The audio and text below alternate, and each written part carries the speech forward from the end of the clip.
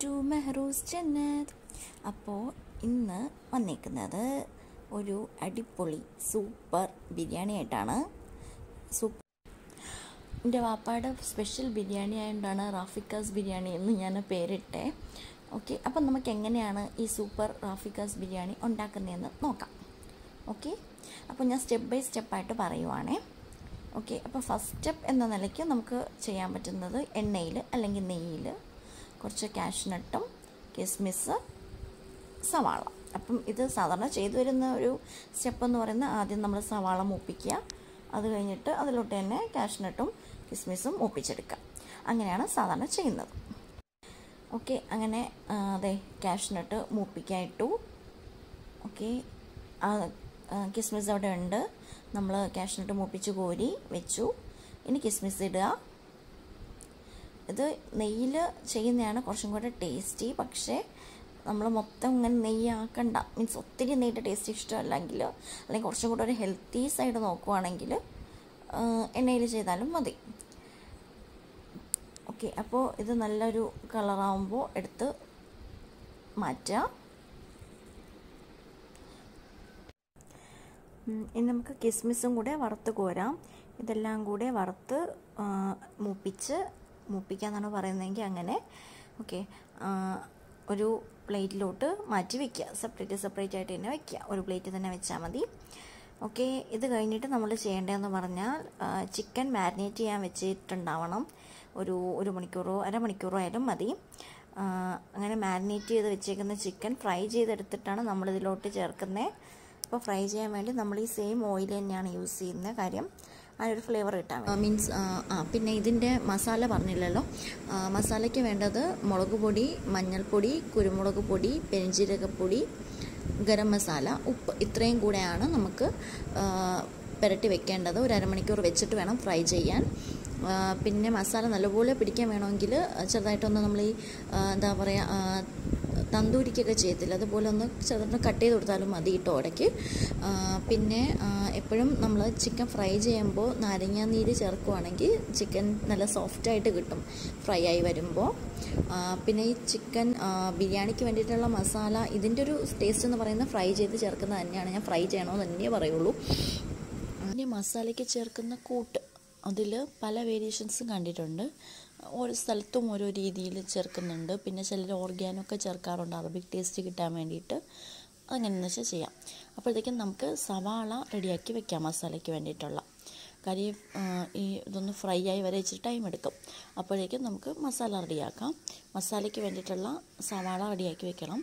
എന്നിട്ട് ഓക്കെ, അപ്പോഴത്തേക്കും chicken fry ആയി വന്നിട്ടുണ്ട്.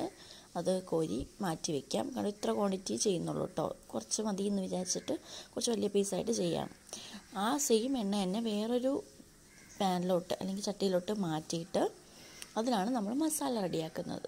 അപ്പോൾ ഈ എണ്ണ തന്നെ യൂസ് ചെയ്യുന്നതെന്ന് വെച്ചാൽ അതിൻ്റെ ഒരു ഫ്ലേവർ ഉണ്ടാവും. ഓക്കെ, അതിന് വേണ്ടിയിട്ടാണേ. അവിടെ ചോറ് റെഡിയാക്കി വെച്ചിട്ടുണ്ട്. ചോറ് നമ്മളിവിടെ ഊറ്റിയാണ് എടുത്തേക്കുന്നത്. സാധാരണ ചെയ്യുന്നതെന്ന് വെച്ചാൽ എത്ര അരി എടുക്കുന്നോ അതിൻ്റെ ഇരട്ടി വെള്ളം.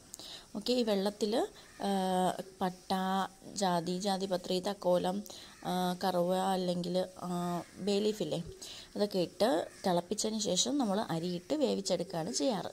പക്ഷേ ഇവിടെ ഊറ്റിയെടുത്തേക്കുന്നത് എന്താണെന്ന് വെച്ചാൽ പല അരിക്കും പല വേവാണ്. അപ്പോൾ ഇങ്ങനെ ചെയ്യുന്നതായിരിക്കും നല്ലത്. കാര്യം അല്ലെങ്കിൽ പിന്നെ ബിരിയാണി അരി എപ്പോഴും പറ്റുന്നതാണ്, ചിലത് ഒട്ടിപ്പിടിക്കും, അങ്ങനത്തെയൊക്കെ പ്രശ്നമുണ്ട്. അപ്പോൾ ഇങ്ങനെ ചെയ്യുന്നതാണ് നല്ലത്. എപ്പോഴും നമ്മൾ സവാള ചേർത്തിട്ടുണ്ട് വഴറ്റാനുള്ളത്, മസാലയ്ക്ക് വേണ്ടിയിട്ടുള്ള സവാള. അപ്പോഴാണ് മസാലയിൽ നമ്മൾ രമ്പയില ചേർത്തിട്ടില്ല. കാരണം നമ്മൾ ചോറിൽ കറുവയുടെ ഇല ചേർത്തു. ഇവിടെ കറുവയില ഉണ്ടായിരുന്നു, അത് ചേർത്തു. അപ്പോൾ വിചാരിച്ചു മസാലയില്ലെങ്കിൽ രമ്പയില ചേർക്കാമെന്ന്. കാര്യം രണ്ടും കൂടെ ചോറ് ചേർത്താൽ ഒരു വല്ലാത്ത ചുരുക്ക് വരും. കാര്യം ഇതൊരു വല്ലാത്ത ഫ്ലേവറുള്ള സംഭവമാണ് രണ്ടും. അപ്പോൾ രണ്ടും കൂടെ ചേർക്കുന്നതിനേക്കാളും ഒന്നിൽ ചോറിൽ കറുവേല ചേർത്തു, മസാലയിൽ രമ്പയില ചേർക്കാമെന്ന് വെച്ചു. ഇതുണ്ടോ, ഇത് അമ്പഴങ്ങയുടെ ഇതാണ് കേട്ടോ. നമ്മൾ അരി കൊണ്ടിട്ട് പൊടിച്ചാണ്. അച്ചാറൊക്കെ ഇടാമെന്ന് ഉപയോഗിക്കാം. ഇങ്ങനെ മീഡിയം ടു ഹൈ ഫ്ലെയിമിലിട്ട് ഇളക്കി കൊടുത്താൽ മതി. ഇതിലോട്ട് സവാള ഒന്ന് വഴന്ന് വന്ന ശേഷം ഇഞ്ചിയും പച്ചമുളകും വെളുത്തുള്ളിയും ചതച്ച് ചേർക്കണം. അപ്പോൾ ഈ പച്ചമുളകൊക്കെ ചേർക്കുമ്പോൾ നമ്മൾ സാധാരണ മിക്സിയിലിട്ട് ചതയ്ക്കാറുണ്ട്. അപ്പോൾ മിക്സിയിലിട്ട് ചതയ്ക്കുമ്പോൾ ഒന്ന് ക്രഷ് ചെയ്യാൻ എടുക്കാനേ പാടുള്ളൂ. പൾസിലിട്ടെടുത്താലും മതി. കാര്യം അത് കൂടുതൽ അരിഞ്ഞു ഒരു പച്ച മണം പോലെ വരും പച്ചമുളക് എപ്പോഴും. അപ്പോൾ അത് ശ്രദ്ധിക്കുക.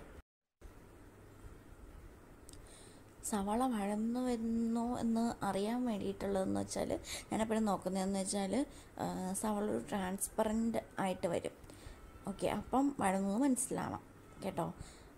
ഞാൻ പുതിയതായിട്ട് ചെയ്യുന്നവർക്കും കൂടെ ഹെൽപ്ഫുൾ ആവട്ടെ എന്ന് എഴുതിയിട്ടാണ് കേട്ടോ കുഞ്ഞു കുഞ്ഞു കാര്യങ്ങളും പറഞ്ഞു പോകുന്നത്.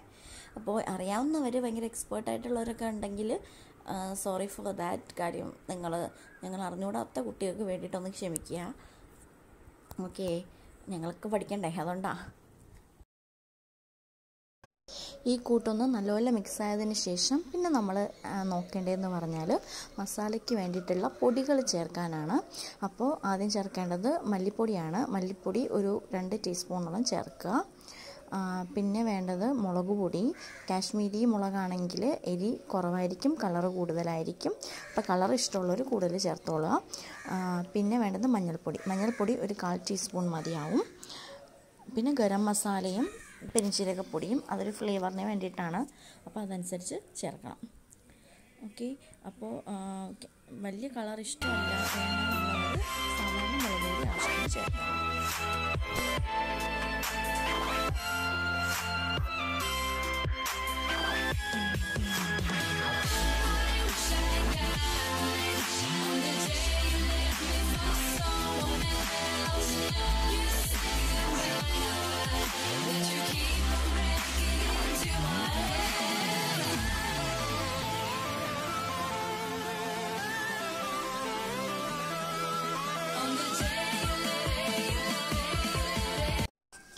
ഇത് ഞാൻ ട്രൈ ചെയ്ത് നോക്കാം. എല്ലായിടത്തും പറയുകയാണ്. കാര്യം ഇത് അത്ര ടേസ്റ്റുള്ളൊരു സൂപ്പർ ബിരിയാണിയാണ്. ഞാൻ പല ബിരിയാണിയും കഴിച്ചിട്ടുണ്ട്, പക്ഷേ ഇത്രത്തോളം ടേസ്റ്റുള്ള ബിരിയാണി വേറെ ഞാൻ കഴിച്ചിട്ടില്ല. അതുകൊണ്ടാണ് നിങ്ങളിലേക്ക് ഈ ബിരിയാണി എത്തിക്കണം എന്ന് എനിക്ക് തോന്നിയത്. ഓക്കെ, അപ്പോൾ ഇതിൻ്റെ കൂട്ട് ഞാൻ ഒന്നും കൂടെ പറയുകയാണേ. മുളക് പൊടി, മഞ്ഞൾപ്പൊടി, മല്ലിപ്പൊടി, പെരിഞ്ചീരകപ്പൊടി, ഗരം മസാല. ഈ ഒരു കൂട്ടാണ് ഇതിൻ്റെ മെയിൻ. മസാലയും പിന്നെ ഫ്രൈ ചെയ്യാനും സെയിം ഇതാണ് ഉപയോഗിക്കുന്നത്. അപ്പോൾ ഒരു നല്ല ടേസ്റ്റാണ് ഈ ഒരു മസാലയ്ക്ക് തന്നെ. പിന്നെ ഓർഗാനൊക്കെ ചേർക്കുന്നവരുണ്ട്. അപ്പോൾ ഇവിടെ വീട്ടിൽ ഉമ്മക്കൊന്നും അത്ര താല്പര്യമില്ല. കാര്യം അതിൻ്റെ ഒരു ടേസ്റ്റ് അത്ര ഇഷ്ടമല്ല. അപ്പോൾ ഒരു അറബിക് ടേസ്റ്റൊക്കെ ഇഷ്ടമുള്ളവർക്ക് തീർച്ചയായും ഓർഗാനൊക്കെ ചേർത്ത് നിങ്ങൾക്ക് എന്താണോ ഇഷ്ടം ആ ഒരു രീതിയിൽ വേരിയേഷൻസ് വരുത്താം. കാര്യം ഞാനൊരു ഡിഷ് കണ്ടാൽ സാധാരണ എപ്പോഴും ഞാൻ ഉണ്ടാക്കി വരുമ്പോൾ അത് വേറെ ആയിരിക്കും. കാര്യം എൻ്റെ രീതിയിലുള്ള കുറച്ച് ഇതും കൂടെ അതിലോട്ട് ചേർക്കും, എനിക്ക് പേഴ്സണലി ഇഷ്ടമുള്ള സംഭവങ്ങൾ. അപ്പോൾ അതുപോലെ നിങ്ങൾക്കും ചെയ്യാവുന്നതാണ് കേട്ടോ. ഒന്ന് ചെയ്തിട്ടുള്ള വീഡിയോയിൽ വെച്ച് ഏറ്റവും ലെങ്ത് കൂടിയ വീഡിയോ ഇതായിരിക്കും. കാര്യം ഇത് ഇച്ചിരി എല്ലാ പ്രോസസ്സും, കാര്യം ബിരിയാണി അല്ലേ, അപ്പോൾ ഫ്രൈ ചെയ്യുന്നതായാലും മസാല ചേർക്കുന്നതായാലും എല്ലാം ഇമ്പോർട്ടൻ്റ് ആയിട്ടുള്ള കാര്യങ്ങളാണ്. അപ്പോൾ ഏതെങ്കിലും ഒന്ന് വിട്ടുപോയാൽ ടേസ്റ്റിന് വ്യത്യാസം വരും. പിന്നെ ലോക്ക്ഡൗണൊക്കെ ആയതുകൊണ്ട് പലരും സാധാരണ കിച്ചണിൽ കയറാത്തവർ ബിരിയാണി ഉണ്ടാക്കാൻ കയറാൻ ചാൻസ് ഉണ്ട്. അപ്പം അവർക്കും കൂടെ ഒന്ന് ക്ലിയർ ആയിക്കോട്ടെ എന്ന് കരുതിയിട്ടാണ് സ്റ്റെപ്പ് ബൈ സ്റ്റെപ്പ് കാണിച്ച് പോകുന്നത്. ഓക്കെ, അപ്പോൾ ഇനി ചേർക്കേണ്ടത് തക്കാളി അരിഞ്ഞ് ചേർക്കാം. തക്കാളിയുടെ ഷേപ്പൊന്നും വലിയ പ്രശ്നമല്ല കേട്ടോ. കാരണം വെന്ത് മീൻസ് ഒന്ന് ഉടഞ്ഞ് വരും. അപ്പോൾ അതുകൊണ്ട് അതൊന്നും നിങ്ങൾക്ക് പ്രശ്നമല്ല, അതിലൊന്നും വിഷമിക്കണ്ട കേട്ടോ. ഓക്കെ, അപ്പോൾ ഇങ്ങനെ ചേർക്കാം. ഓക്കെ, ഇനി ഈ തക്കാളിയും കൂടെ ഒന്ന് വെന്തതിന് ശേഷം വേണം നമുക്ക് കുറച്ച് വെള്ളം ഒഴിച്ച് ഒന്ന് ചെറുതായിട്ട്, ഒത്തിരി വെള്ളം ഒഴിക്കേണ്ട കേട്ടോ, കുറച്ച് വെള്ളം ഒഴിച്ച് ഒന്ന് വേവിച്ചെടുക്കണം. അതാണ് അടുത്ത സ്റ്റെപ്പ്. ലോക്ക്ഡൗൺ സ്പെഷ്യലായിട്ട് ഒരുപാട് പുതിയ ഡിഷസ് വന്നിട്ടുണ്ട് അല്ലേ, എല്ലാവരും പരീക്ഷിച്ചു അതെല്ലാം. ഇവിടെ കൂടുതലും കാണുന്ന ചക്കക്കുരു വെച്ചിട്ടുള്ള സംഭവങ്ങളാണ്. ചക്കക്കുരു ഷേക്കും ഐസ്ക്രീമൊക്കെയാണ് ഇവിടെ എല്ലാവരും പരീക്ഷണം കൂടുതലും. ഐസ്ക്രീം ഞാനൊന്ന് പരീക്ഷിക്കണമെന്ന് വിചാരിച്ചിരിക്കുകയാണ്. അപ്പോൾ പറ്റുമെങ്കിൽ ഞാൻ പരീക്ഷിച്ചിട്ട് സക്സസ് ആവുകയാണെങ്കിൽ മാത്രം ഞാൻ ഷെയർ ചെയ്യുന്നതാണ്. അപ്പോൾ നിങ്ങൾ ആ വീഡിയോ കാണുന്നുണ്ടെങ്കിൽ നിങ്ങൾ വിചാരിക്കുക സക്സസ് ആയിട്ടാണ് കേട്ടോ, അല്ലെങ്കിൽ കാണില്ല. ഓക്കെ, അപ്പോൾ സവാള അത്യാവശ്യം ഇതായിട്ട് വന്നിട്ടുണ്ട് കണ്ടോ. ആ മസാല കറക്റ്റൊരു ഇതായിട്ട് വരുന്നുണ്ട് കണ്ടോ, എണ്ണയിലിങ്ങനെ ഒരു കളർ നമുക്ക് കാണാം കണ്ടോ. ഒന്ന് മിക്സ് ചെയ്ത് കൊടുക്കുക നല്ലപോലെ. അപ്പോൾ പെട്ടെന്ന് തക്കാളി വെന്ത് വരും. ഇനി കുറച്ച് വെള്ളം ഒഴിച്ച് കൊടുക്കുക. വെള്ളം എത്രയാണ് മീൻസ് ഒത്തിരി അങ്ങ് വെള്ളം ആവണ്ട. കാരണം നമുക്കത് മസാലയ്ക്ക് വേണ്ടിയിട്ട് എല്ലാം ഒന്ന് മിക്സായി ചിക്കനും നമ്മളിനി ചിക്കൻ ഫ്രൈ ആഡ് ചെയ്യുമല്ലോ, അപ്പോൾ അതും കൂടെ ഒന്ന് ഇതായിട്ട് വരാൻ വേണ്ടിയിട്ടുള്ള വെള്ളം മതി. ഓക്കെ, ഇനി ചിക്കൻ ഇട്ട് കൊടുക്കാം. കണ്ടോ, ചിക്കൻ അത്യാവശ്യം വലിയ പീസാണ് കേട്ടോ. അപ്പോൾ നിങ്ങൾക്ക് വേണമെങ്കിൽ ചെറുതാക്കാം. ഓക്കെ, ഇപ്പോൾ ചിക്കനൊക്കെ ഇഷ്ടമുള്ള കുഞ്ഞു കുട്ടിക്കൊക്കെ കൊടുക്കുന്നെങ്കിൽ ചെറിയ പീസ് കൊടുക്കുന്നതാണ് നല്ലത്. അപ്പോൾ എങ്ങനെയാണ് വേണ്ടതെന്ന് വെച്ചാൽ അതുപോലെ. ഇത് നമ്മൾ ഒരു ദിവസത്തേക്ക് വേണ്ടി ഉണ്ടാക്കിയാണ്, എന്നുവെച്ചാൽ ഉച്ചയ്ക്ക് മാത്രം കഴിക്കാൻ വേണ്ടിയിട്ട് ഉണ്ടാക്കിയാണ്. അതുകൊണ്ടാണ് ഇത്ര ചിക്കനിൽ ഒതുക്കുന്നത്. ആ കൂട്ട് തിളച്ച് തുടങ്ങിയിട്ടുണ്ട്. അപ്പോൾ വേണം ചിക്കൻ ആഡ് ചെയ്ത് കൊടുക്കാൻ വേണ്ടിയിട്ട്. കണ്ടോ, ഫ്രൈ ചെയ്തത് ചേർക്കുമ്പോൾ എത്രയായാലും ഒരു പ്രത്യേക ടേസ്റ്റാണ്. അത് ടേസ്റ്റ് ഒന്ന് എൻഹാൻസ് ചെയ്യാൻ വേണ്ടിയിട്ടാണ് നമ്മൾ ആ സെയിം ഓയിലിൽ തന്നെ ഇത് ചെയ്യണമെന്ന് പറയുന്നത്, മസാല റെഡിയാക്കണമെന്ന് പറയുന്നത്. അപ്പോൾ ഒരു പ്രത്യേക ടേസ്റ്റ് വരും.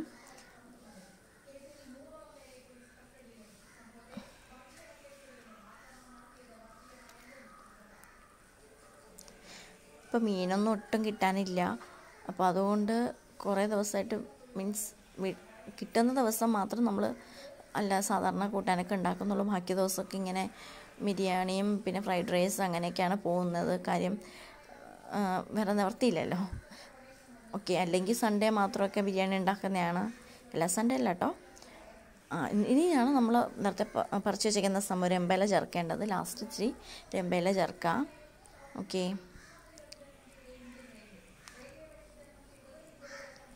രമ്പയിലേക്ക് എവിടെന്നെങ്കിലുമൊക്കെ ഏതെങ്കിലുമൊക്കെ വീട്ടിൽ കാണുന്നെങ്കിൽ ഒന്ന് ചോദിച്ച് വാങ്ങിച്ച് നട്ട് പൊടിപ്പിച്ച് വെക്കുക. ഇവിടെ ഏതോ വീട്ടിൽ നിന്ന് കൊണ്ടുവന്നതാണ് കേട്ടോ. ഇവിടെ പോയപ്പോൾ ഇങ്ങനെ കണ്ടുമ്പോൾ അങ്ങനെ ഒരു തൈ തരുമെന്നൊക്കെ ചോദിച്ചിട്ട് വെച്ചേക്കുന്നതാണ്.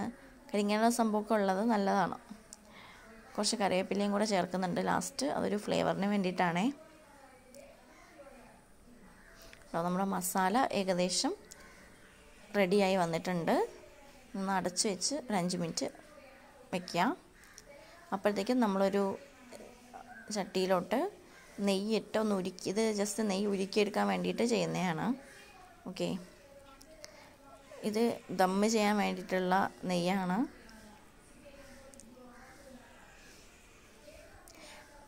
ദമ്മ് ചെയ്യാൻ വേണ്ടിയിട്ട് ബിരിയാണിക്കൊരു പാത്രം വെച്ചേക്കുക. എപ്പോഴും ഇച്ചിരി വലിയൊരു ലോ ഫ്ലെയിമിലിട്ടാണ് ചെയ്യുന്നത്. അപ്പോൾ അതിന് വേണ്ടിയിട്ട് ഇവിടെ എപ്പോഴും ഒരു ബിരിയാണി പോട്ടുണ്ട്. അത് വേണ്ടിയിട്ട് കണ്ടോ, ഇത് ബിരിയാണിക്കുള്ള ആളാണ് ഇവിടെ. അപ്പോൾ ഇങ്ങനൊരു സംഭവം എപ്പോഴും ഇല്ലാത്തവരൊന്ന് കരുതി വയ്ക്കുക. ഇതെപ്പോഴും ഉള്ളിലുള്ള നല്ലതാണ് നമുക്ക് ബിരിയാണിയൊക്കെ ഉണ്ടാക്കുമ്പോഴേ. ഓക്കെ, അതൊന്ന് ചൂടാക്കുകയാണ്.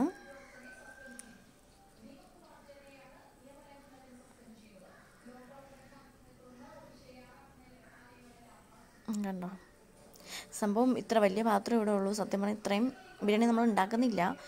ഓക്കെ, അപ്പോൾ ദമ്മ് ചെയ്യാൻ വെക്കേണ്ടത് എങ്ങനെയാണ്, ഒരു വലിയ അടപ്പ് വെക്കുക, അതിൻ്റെ മുകളിൽ പാത്രം വെക്കുക. അപ്പോൾ അടി പിടിക്കില്ല. ഓക്കെ, ഇനി ആ നെയ്യ് ഒഴിച്ചു കൊടുക്കുക.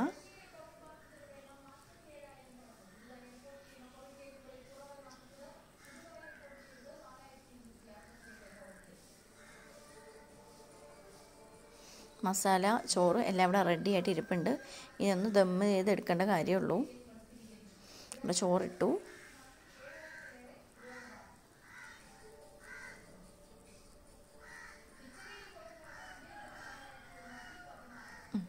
ചോറിട്ടൊന്ന് ലെവലാക്കി വെക്കുക, ഒരേ ലെവലാക്കുക.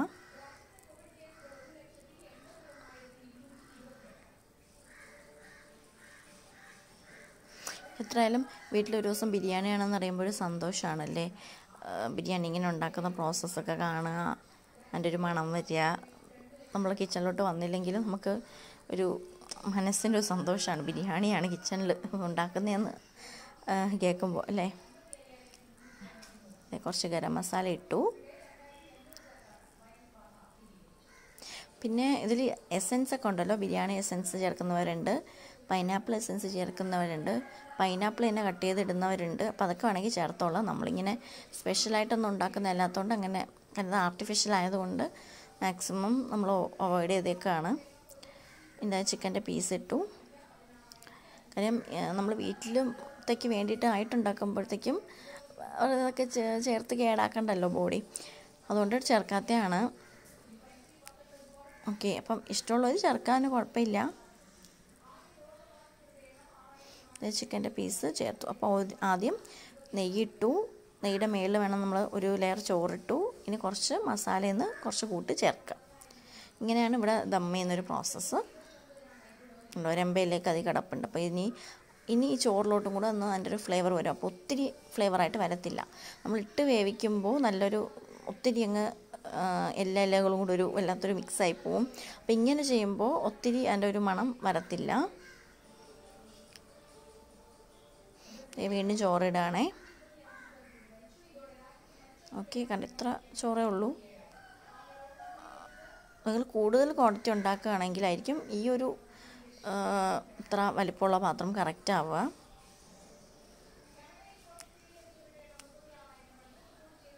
എനിക്കൊന്നും ഈ പാത്രമൊക്കെ ഇപ്പം ബിരിയാണി പോട്ട് എന്ന് പറഞ്ഞ് തന്നെ വാങ്ങാൻ കിട്ടും. കണ്ടോ, അടച്ചു വയ്ക്കുക.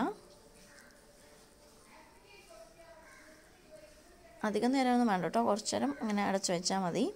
അപ്പോഴേക്കും എല്ലാം കൂടെ ഒന്ന് ആവി വന്ന് അതിൻ്റെ ഒരു ഇത് കറക്റ്റാവും. കണ്ടോ, ബിരിയാണി റെഡി ആയിട്ടുണ്ട്.